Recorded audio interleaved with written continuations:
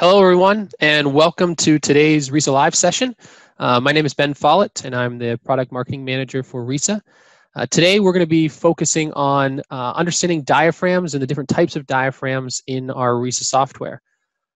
So let's go ahead and jump right into it. I'm going to start off with just a short little PowerPoint here today. And so we have a few different types of diaphragms in our software.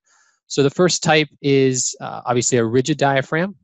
The second, a semi-rigid diaphragm, and then the third, a flexible diaphragm. Now, obviously, the way that we utilize these diaphragms or the way that these diaphragms distribute load obviously varies based on the type of distribution that you choose. So a rigid diaphragm, obviously, is everything on that level is rigidly attached to the diaphragm itself. So there's no distribution of axial forces between points in the diaphragm. And when we apply load to that diaphragm, we apply a point load to the center of the diaphragm, and then that gets distributed out and around. The second type we have here is our flexible diaphragm. Our flexible diaphragm is quite the opposite, exactly the opposite from a rigid diaphragm, and it has no stiffness in this case. And the load then is distributed not based on any stiffness in the member itself, but on tributary area or tributary width, regardless of the stiffness of the elements that are connected to it. The final is obviously something that is in between. We have that semi-rigid diaphragm. And so the semi-rigid diaphragm, while maybe not used as often as the rigid and flexible diaphragms in analysis software, the semi-rigid diaphragm models the actual stiffness of the member itself, or the actual stiffness of the diaphragm. And so we, in this case, set up the actual material properties and the thickness of the plate to calculate the overall stiffness. And so if I go ahead and look at kind of how this load application works, we just have a simple plan and elevation view here for a rigid diaphragm. We'd actually go ahead and apply this load to that center of the diaphragm, and then basically every node on that level that is connected rigidly to that center location, essentially with, maybe if you can imagine an internal rigid link, the load would get distributed, and then all of those elements would move together, hence the rigid nature.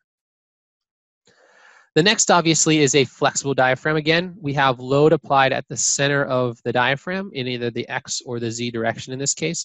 And then because of the tributary area, so in this case, we have these walls, orthogonal walls here that are perpendicular to the load here, we can see the distribution that we have here. So we've got the load just being kind of drugged through as line loads now on these walls. And then in the opposite direction, the same thing, load being drugged through these as line loads on top of the walls in that other direction.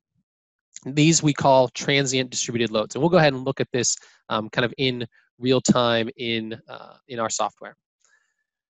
The final is using semi-rigid diaphragms, and the distribution or the application of load depends a little bit on if you are applying a wind or seismic load. So a wind load in this case is just applied as a line load on the edge of the diaphragm in the X or positive X, negative X direction, or positive Z, negative Z direction. So that's pretty clear, and then that load is then kind of drugged through the entire plated diaphragm. The other option, though, is an earthquake load. So if we have an earthquake load, because there's mass that is associated with certain elements, and because we have the load then is at the location of that mass, we have point loads that are assigned at the top of the column where the mass of that element kind of interacts with the diaphragm. And then in addition, we have, sorry, jump backwards there. And then in addition, we have the area load that then is applied to the diaphragm itself that represents basically the load for the mass of the diaphragm. And so we can see that in the different directions if we go ahead and look at that. So we have that same type of load in all the directions for earthquake. Now, if we want to go ahead and look at this in real time, I'm going to go ahead and switch over here to my RISA floor model. So where we want to define these diaphragms begins in RISA floor. Now, we'll look a little bit later about how we can define a diaphragm solely in RISA 3D, but in this case, I'm using a diaphragm when using RISA floor and RISA 3D together. And so to start doing that, I'm going to go ahead and just click on the diaphragms spreadsheet to open the diaphragm spreadsheet in RISA floor. And so in that, we have a few different options. So you can see here, I've got a few different levels. And so I've defined the type of diaphragm then, semi-rigid, rigid, or flexible, at each of those levels. So for this particular case, I've got some composite floors and then a also a metal deck. So on the lowest composite floor, the largest composite floor I've chosen in this particular case, and that's this level that we're looking at here, I've chosen that we're going to do a semi-rigid diaphragm. Now, when I institute that semi-rigid diaphragm, we can also see that some of the options become available. So we need to set a material. So I'm just setting a generic material, in this case, choosing a generic concrete material so that I have the properties of that material associated with this level. Additionally, I'm going to go ahead and set a thickness. Now, this thickness is the thickness of the plate then that is going to be used for the semi-rigid diaphragm. Now, in this particular case, I have a 4.5-inch concrete composite deck. I wouldn't want to choose to use the entire composite deck because really, the flutes, I don't have a full kind of thickness, a full depth of 4.5 inches of concrete. So I'm making the decision to say, well, I have 2 inches of continuous concrete above the flutes. If I have maybe a 2 or 2.5 inch deck, I'm going to use that because I know it's always going to be there no matter where I look in the model. And so I'm going to use that 2-inch thickness as my plate thickness for my semi-rigid diaphragm behavior. There's no other options that I have to set here for my rigid diaphragm or my flexible diaphragm. And so when I'm ready, I can go ahead and assign those different diaphragms to different levels. So if I'm looking at this, we've got them assigned at each of those floors. I would run the analysis. I already have the analysis run in this particular model. And then I'm going to go ahead and actually jump into RISA 3D using the director. So I'll go ahead and choose director to RISA 3D. In this case, we just need wind and seismic load because I want to be able to show how that wind and seismic load is then applied. So I'm not going to really pay a lot of attention to how I'm going to add these things or what I'm going to choose as far as the code is concerned. So I'll go ahead and just click OK for wind and OK for seismic. The results are just going to get gathered, basically just parsing through all the force results so that we can do the takedown into then RISA 3D. So once we start to open the model in RISA 3D, obviously if you're familiar with the way that RISA Floor and RISA 3D interact together, we're going to get just the lateral model here. So I have just the lateral elements that I assigned. So I'm going to turn off some of these nodes so we can see a bit better and maybe turn on kind of some rendering here so we can see the lateral elements. So I have some brace frames, some moment frames. I've got some shear walls at different locations. The first thing though I'm going to do is I'm going to go ahead and click on this button to toggle on the display of the diaphragms. And so we have a coloring difference between the different diaphragms. So you can see here our semi-rigid diaphragm down here denoted in this greenish color. Our rigid diaphragms in the purple, and then finally in this maybe orangish brownish color is our flexible diaphragm. And so we can actually look at that. So if we open up our diaphragm spreadsheet, and if I go ahead and make this a bit smaller here, we can see that each diaphragm has different information assigned to it. So we've got our mass moment of inertia, our center of mass. We can see that each diaphragm is, flexible, rigid, or semi-rigid, so we can actually make changes to those diaphragms, and then also the information that is assigned to that based on those semi-rigid diaphragms. So we have that generic concrete and that thickness assigned to those levels. Now, if I go ahead and enable the loads, so I have loads that are chased down from RISA Floor into RISA 3D, that's standard workflow. And I can go ahead and turn on, we see all of our dead loads that are chased through, but I want to go ahead and start to look at lateral loads in this particular case. So if I go ahead and choose BLC 8, which is our wind load in the X direction, we can see here that I've got 4 point loads. So basically I have a point load applied at the diaphragms for all the rigid and flexible diaphragms. Now these point loads are the initial load that was created from that wind and seismic load generator. And before we go ahead and run the analysis, we're just getting that point load assigned at that kind of center of the diaphragm. Now I can also go ahead and look at the semi-rigid loads that are being applied. So if I scroll down here, I have BLC 28, which is a semi-rigid wind load applied then exactly like we saw in our PowerPoint, applied to the edges of the diaphragm here. And so this then allows for the load to be applied, and then because we're going to mesh this diaphragm, it's going to get dragged through to the lateral resisting systems in that particular diaphragm. Finally, we can also go ahead and look at the semi-rigid, or excuse me, we can go ahead and look at the earthquake load. So if we look at the earthquake load in the X direction, again, at these upper levels, where we have rigid and flexible diaphragms, we just have a point load, but down at this semi-rigid diaphragm, we can see exactly what we saw before. In this case, though, we're getting 2 types of loads. We're getting some point loads at the tops of columns. Those are denoted here in blue. We're getting some line loads at where we had beams. So basically, those line loads based on the information at those different beams and that different internal floor framing. And then finally, the area loads here, kind of denoted in green, as an area load applied on the diaphragm itself based on the material and the thickness of slab that we have there. So with all of this applied, basically we could go ahead and run an analysis to see how these loads then gets distributed to various elements inside of these diaphragms. So I'm going to go ahead and really quickly just run a simple load combination. Now in this particular case, I actually set up a batch combination, and we ran the batch combination, and we have some batch results for multiple load combinations. So if I go ahead and look at running this, so we can solve this. Yes, I'm going to lose results, but that's okay. We're going to get all of the results for those different load combinations. I just chose a few in this case just to kind of be representative of the wind and seismic loading that we have, so that we can see then what kind of breakdown that we have from this applied load on the structure.